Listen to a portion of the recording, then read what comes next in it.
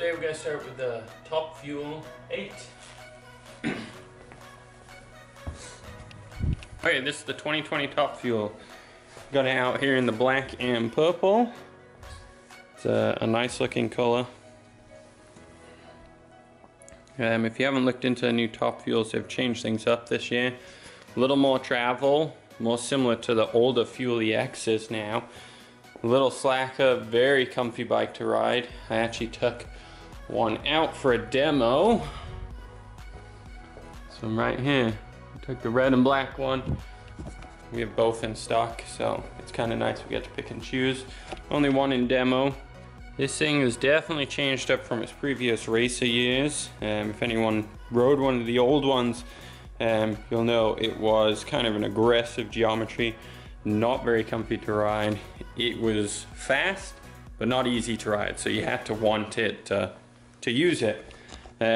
With the new one, they've slacked out the geometry. It fits and feels a bit more like the older Fuel EXs. Got a little bit less travel than a Fuel, a little bit more than a Top Fuel, so you're onto a 120 on the front fork, on the RockShox there, and then a 115 of rear travel, so nice complementary setup. It can race, but it's actually a good trail bike. I rode this one in the remote lockout. Twist shift is really fast, really responsive, so this, if you haven't used it before, fits really well with the grip.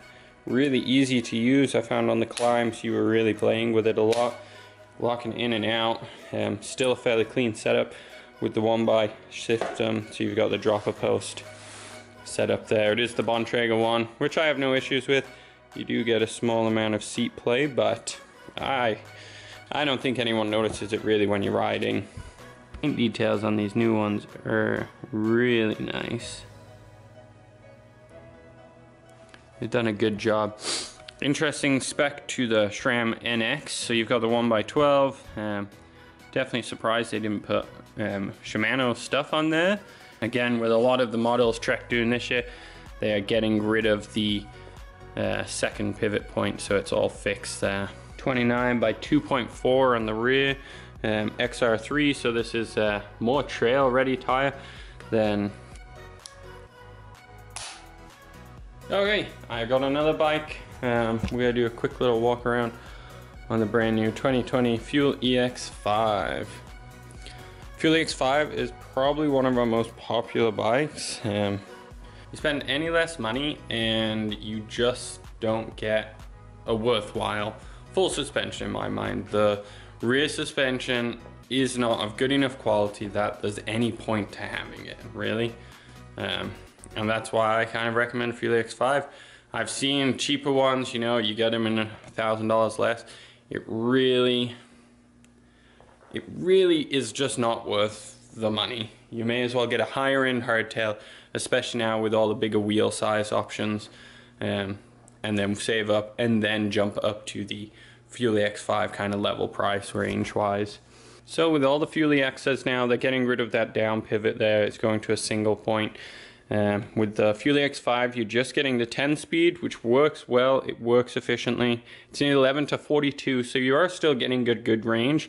You just lose some of the increments that the older bikes, anything with a 2x or 3x used to have. You'd have lots of fine little increments. Go into a 1x, whether it's a 1x12 or a 1x10, whatever the case, or a 1x9, you just lose increments. With the Eagle system and the new 52 from Shimano, you definitely still get that super low granny gear, but not having it, it's not the worst thing in the world. You may have to hike a bike at one point. They're sucking this up really well with the RockShox Deluxe Select. It has the slow and high speed, so you can go to the softer terrain or harder terrain. So they just went to a little cheaper of a dropper post here. Still does the same job as any other dropper post. Maybe a little slow reacting, a little harder to push down, but it's hard to notice, to be honest. Unless you're comparing side by side. It's a drop post, it works. Once you have it, you'll want it forever. It's a nice looking bike. It's nice that they went to the air shock on the new ones, so they are a little lighter in the front end, just a little more responsive. Yeah, race face crank, which just More for looks, saves a bit of weight, but everyone likes that. They do have the flip chip, which is nice, so you can flip it around, get a steeper or slacker head tube angle. It actually makes a difference. I didn't think it would make a difference, but I've tried it. I've rode about 10K on a trail in the low position and 10K in the high position, and I switched it halfway in between, so it was a 20K ride. Instantaneously, after switching it halfway, 10K in, switch it 10K back, it felt like a whole different bike. It did not feel like the same bike. So definitely play with it if you've got it. If you've never used it, it's worth a little touch.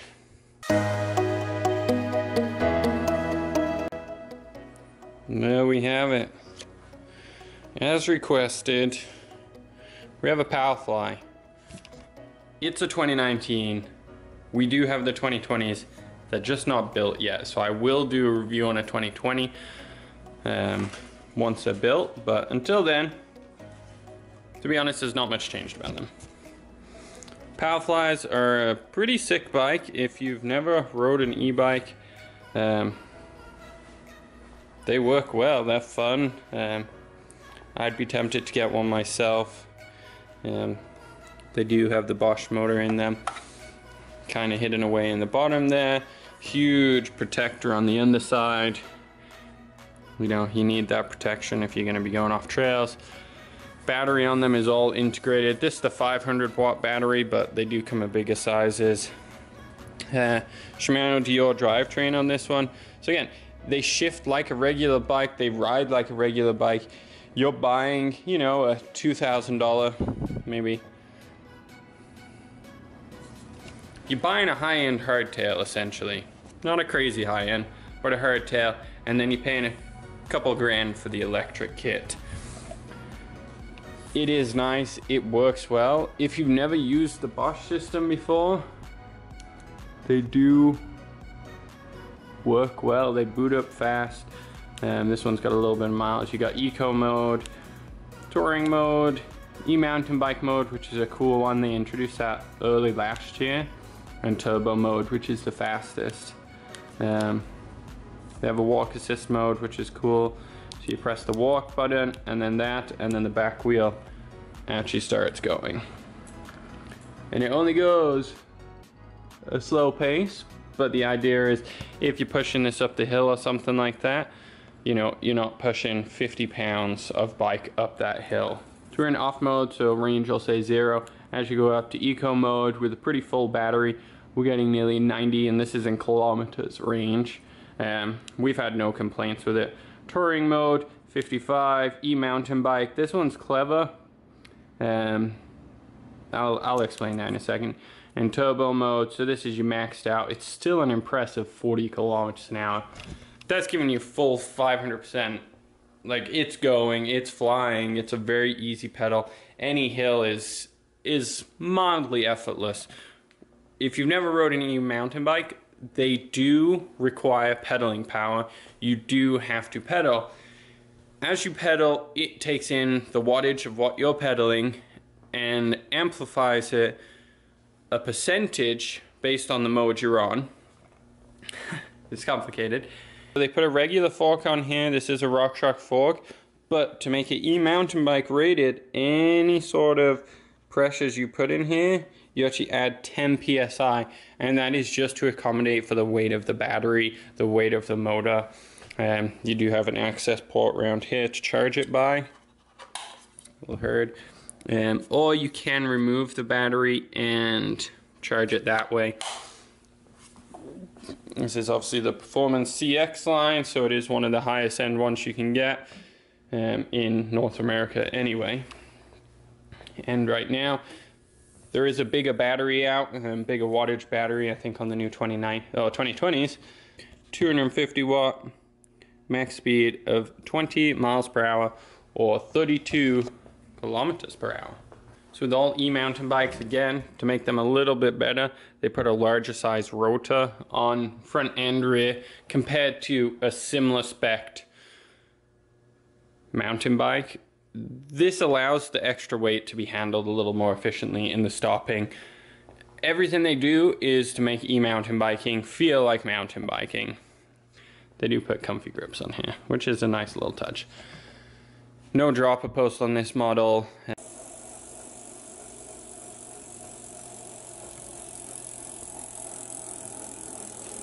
Show you how to remove that battery kit.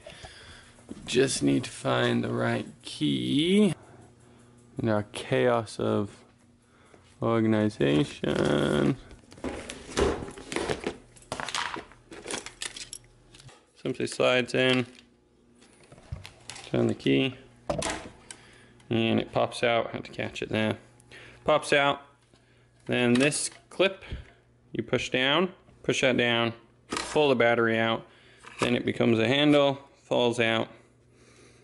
It's not the lightest battery in the world, but there you can see the integration. For travel, I know a lot of people take out the battery, put it on car racks and stuff.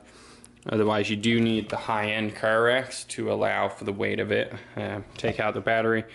You don't get a cover though, which is kind of unfortunate. So this is all exposed when traveling with it off. But it definitely shaves some weight. And we can find out how much exactly.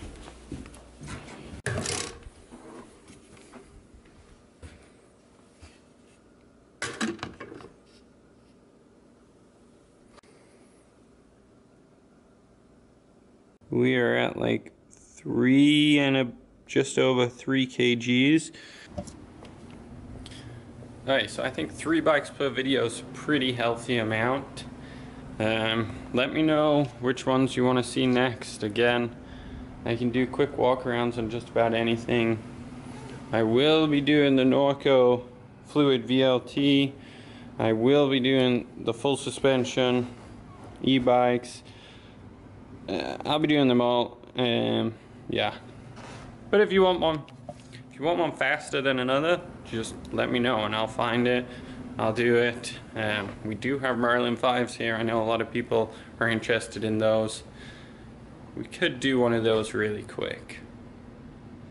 A lot of people like this bike. It's probably one of our best selling bikes around. You get hydraulic disc brakes with these models. You know, it's good braking. It does its job well.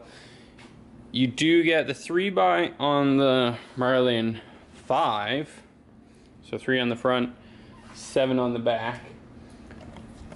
It's definitely worth an upgrade to a Merlin 6 to go to that 2x8. Way cleaner, chain is under more tension, less noise by the chain. Everything about it, it's just more pleasing to ride. You do lose a teeny bit of range. So if you're very new into cycling, having that additional range by a 3x, it will be better.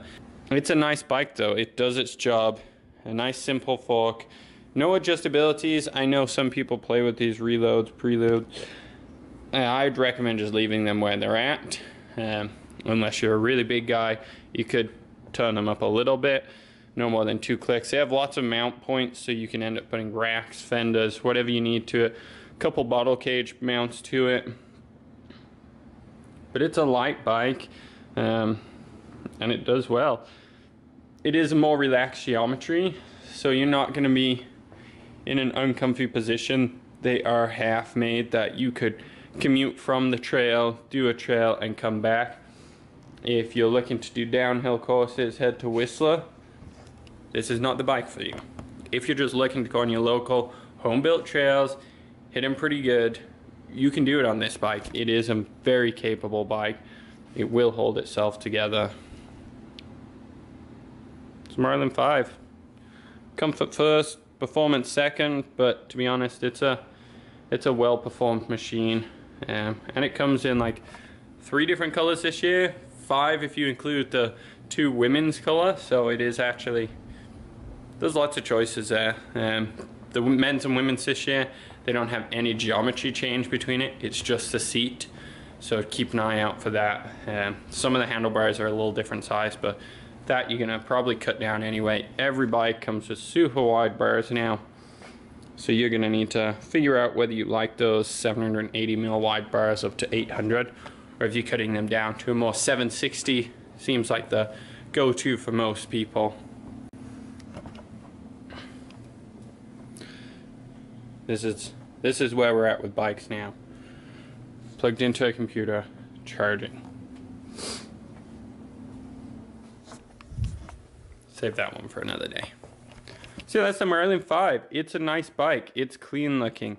They've got all the integrated cables down the base here. They tuck all up. Let me see if I can get... They get all the cables. They all tuck into there. Really nice. Easy drain point, so it's easy to clean up.